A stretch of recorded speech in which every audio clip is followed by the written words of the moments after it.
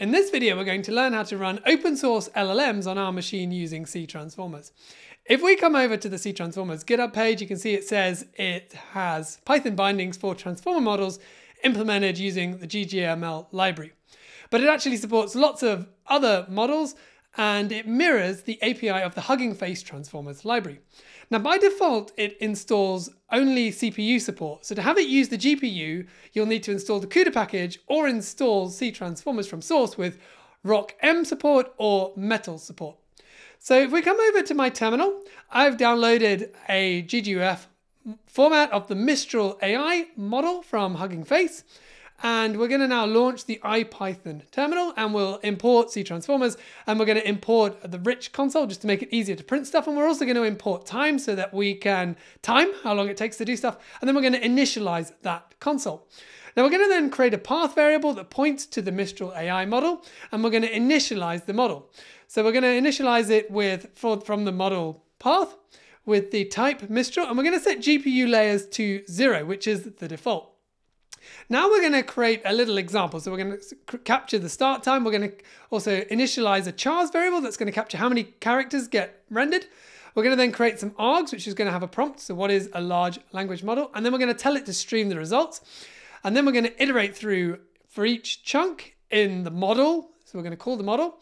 We're going to then print out the chunk, and we're going to capture the number of characters. And then at the end, we'll capture how long did it take. And we're going to print out how long did it take and how many characters were generated. And so if we run that one, so this is, remember, running on the CPU, it takes a few seconds. We'll speed it up a little bit. So it takes just under 7 seconds, and it's rendered 73 characters a second, and it's told us what a large language model is. We can also tell it to run some of the layers of the LLM on the GPU. And if we take a look at the Mistral AI paper, on the second page, it has a table that describes the model architecture. And if we look in here, it has n_layers 32. And so I think this is what it means when we're talking about layers. So let's go back to our previous command, and we're going to change the GPU layers to 32. And then let's get back to the previous command, which runs the question, and we'll run that again. And you can see this time it's running through, and you can see it's already, just looking at it, it's printing quicker, and it takes just over 2 seconds, and it's done 194 characters a second. Now, from my experience, like whatever value I set that layers to, as long as it was above 0, it seemed to be more or less generated a similar improvement in speed. So I'm not entirely sure what it does with that value. So if we look at the parameters that the model takes in, you can see there are lots of different things that we can pass in. One of those is called top K, and so that indicates how many tokens should be considered when it's working out what's the next token to generate. So it's normally set to 40, but we could set it to just 1. So it's literally just going to choose what's the most obvious next token to choose. And so if we run that, we then get this answer instead. And if we run that again, we'll get exactly or almost exactly the same output because we've kind of removed all the variability.